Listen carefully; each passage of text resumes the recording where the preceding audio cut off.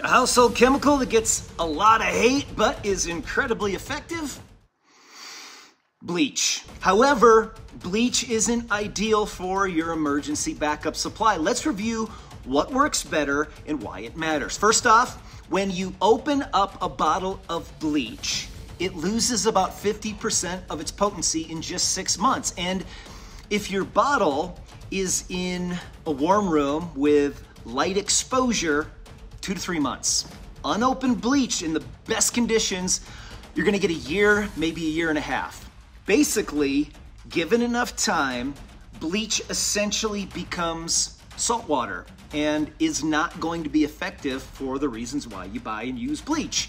So what's a better alternative for long-term storage? It's granular, has a 10-year shelf life. You can use a little bit at a time and create a similar solution, just like bleach. It's useful for purifying water that you actually drink. It's calcium hypochlorite, which you might know as pool shock. To make the bleach solution, all you need to do is add 1 tiny little gram and that's about a 1/4 teaspoon.